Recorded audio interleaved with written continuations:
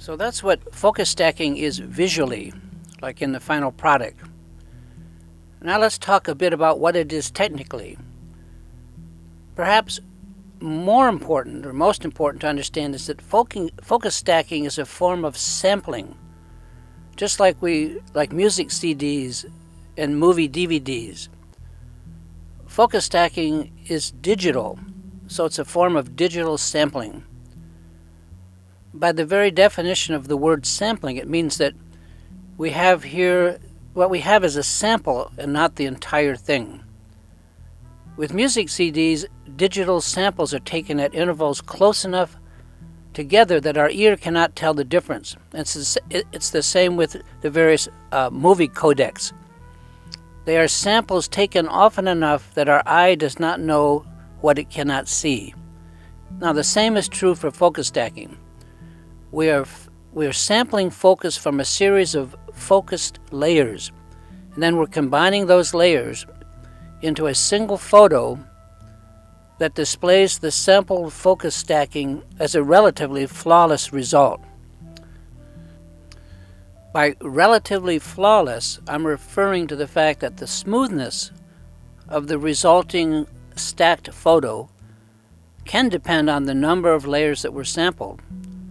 For instance, with music CDs or movie DVDs, we have industry standards for sampling, standards that guarantee the results are beneath the threshold of our eyes and ears.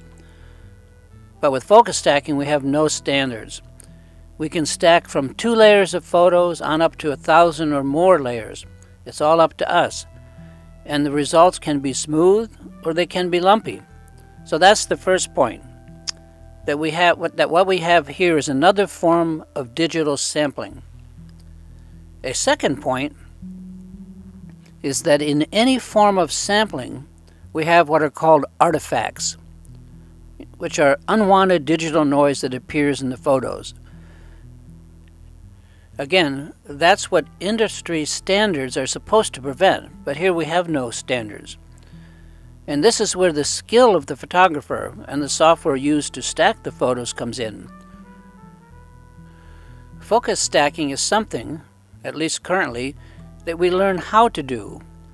And that learning curve can be a little steep, meaning that your stacked photos may not come out as you want them, or quite as nicely as you had imagined. I'll have a lot more to say on artifacts later in this tutorial, but there's just one more general point I want to bring up, and that is the whole idea of impressionism.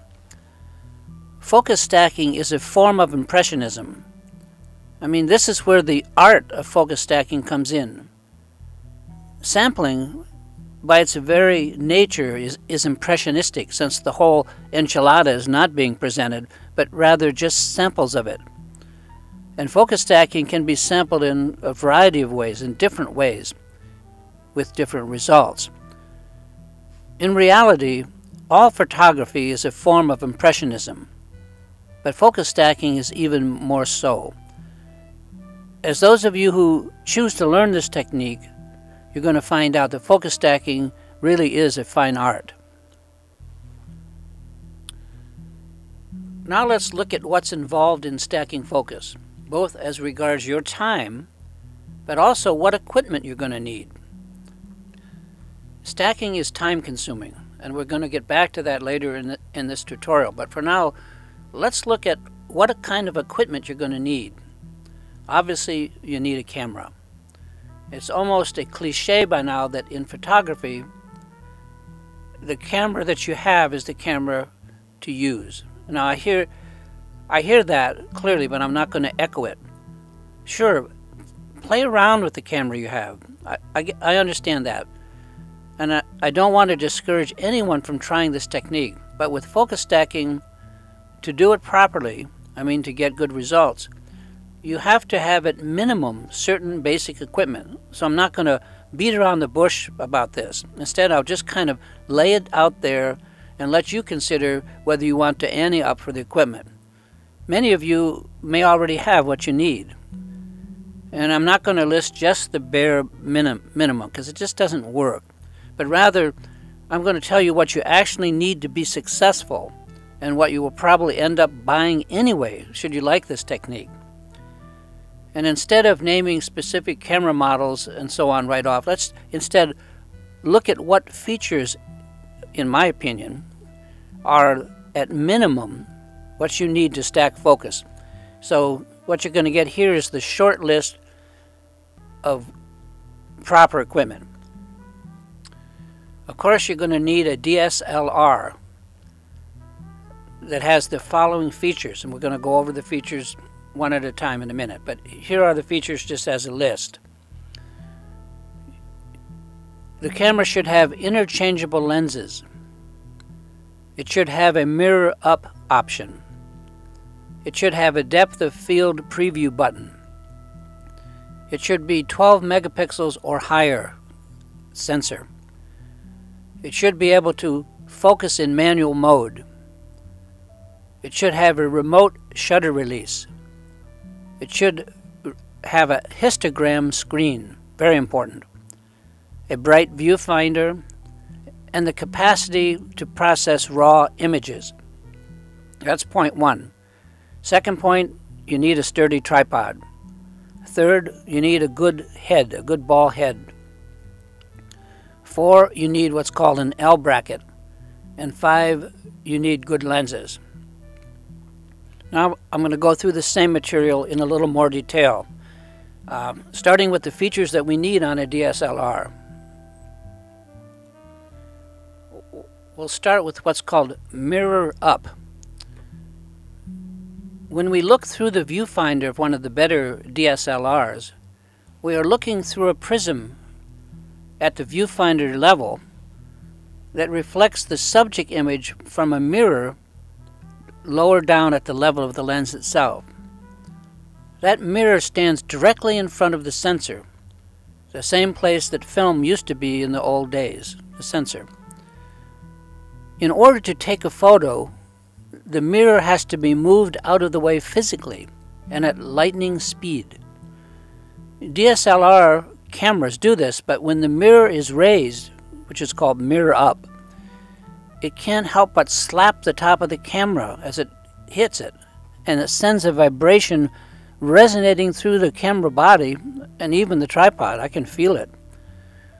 For most photography work, this vibration is not a big problem, but for very exact work with longer shutter times or a longer lens in macro mode, it takes time for that vibration, the vibration that's generated by the mirror slap, to die down, to dissipate.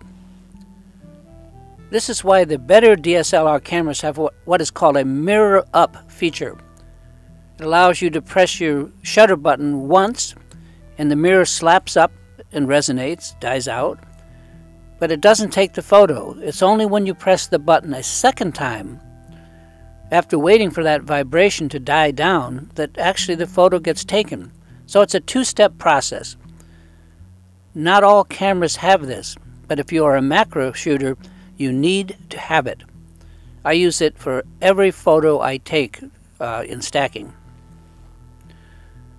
Close-up, macro, and especially focus stacking techniques require that the camera not vibrate or shake. The large DSLRs from Canon and Nikon all have to get the mirror out of the way of the viewfinder when a photo is taken. And that slap of the mirror slamming up is enough to cause vibrations that affect the quality of the photo visibly, especially at long shutter speeds. You can feel the vibration if you touch the pad of a finger to the tripod and press the mirror up button with the other hand. It's a very real factor, so look for this feature. Anyway, this is why most high-end camera bodies have it, the mirror up mode, because it allows you to click the shutter twice, once to move the mirror up and out of the way, and a second time to actually take the photo, after which the mirror, of course, slaps back down, but too late to affect the photo by causing vibrations. You already took that with the second press. Anyway, the bottom line is that you want to get a camera body that allows you to park the mirror up and out of the way before each shot. If your camera does not have this feature, you're at a real disadvantage. So look for this feature before you buy the camera. Now let's talk about interchangeable lenses. We're going to get to lenses big time, not long from now. But for close-up and macro work, you're going to need a variety of lenses depending on the work that you want to do and the subjects involved. Although I most often use a macro lens, some scenes call for a wide-angle lens that has very near focus, and others for a telephoto or just a standard 50mm lens.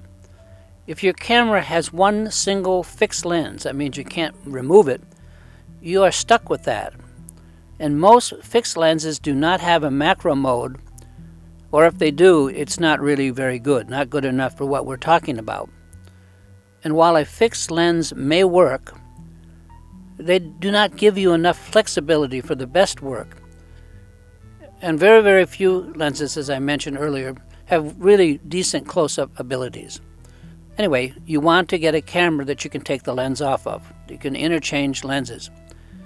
Now the sad part is that Canon and Nikon, the two largest camera companies, their lenses are not interchangeable with one another. I mean, how stupid is that?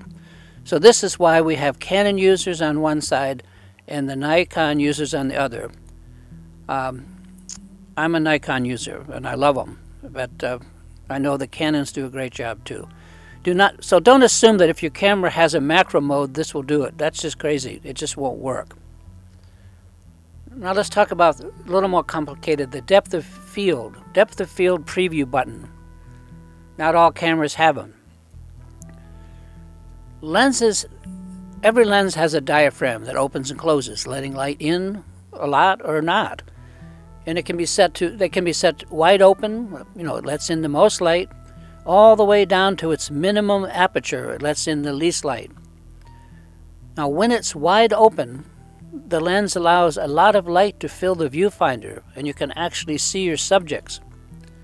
But as you close the diaphragm down to higher, smaller apertures, there is less and less light to see with in the viewfinder. This is why most lenses automatically allow the camera to open wide to focus.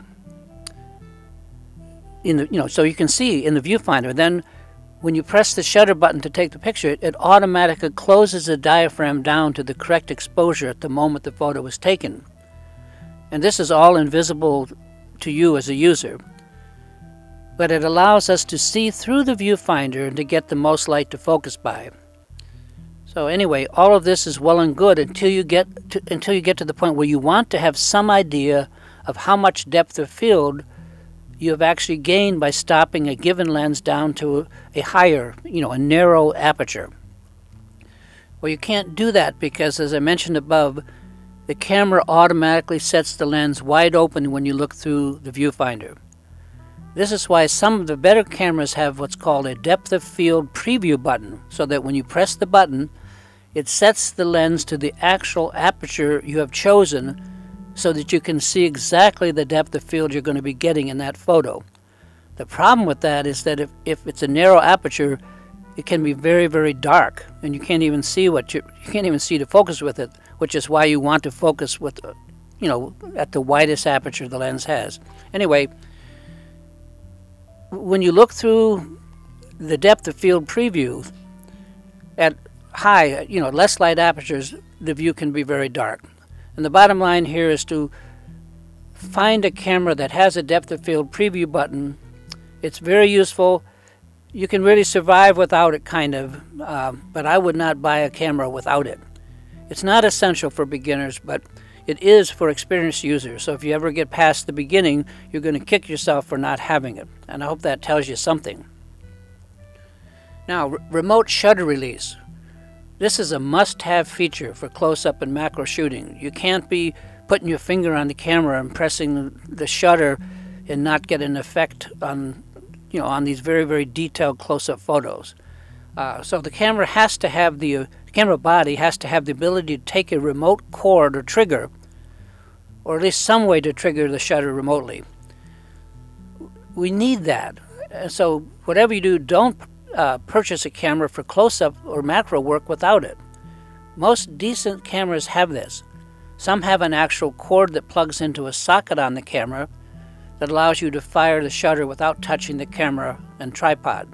Some of the newer, usually smaller cameras have a tiny battery-operated remote that will trigger the shutter. So you can stand away from the camera and fire the shutter, but make sure if you have an electronic remote that it will work when you're standing behind the camera.